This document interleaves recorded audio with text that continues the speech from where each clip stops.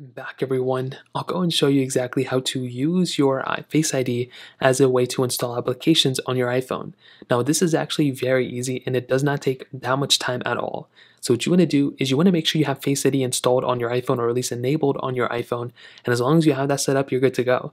So what you want to do here is you want to make your way over to your settings application just like so, and you want to scroll down until you see Face ID and passcode.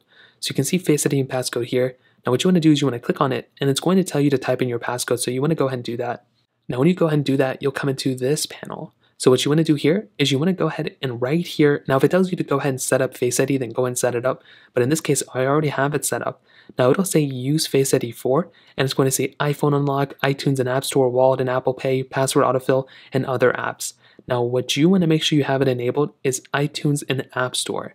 As long as you have that enabled right there, you are good to go. You don't really have to do anything else. So what this looks like is you pretty much just enable that. And at this point, what you can do is you can make your way over to your App Store. And now you can go ahead and try downloading an application. So in this case, if I download Disney Plus, I'm assuming I don't have to have a little pause. Now in this case, whenever you go ahead and download an application, whenever it tells you to go ahead and type in your passcode or whatever, you can go ahead and just use Face ID instead. And then that's pretty much going to work. So that pretty much covers it. If you have any other thoughts or questions, let me know in the comment section below. Hit the like button, that would mean so much, but definitely hit that subscribe button. More importantly than everything else, I love every single one of you guys. Hopefully I'll catch you guys in the next video.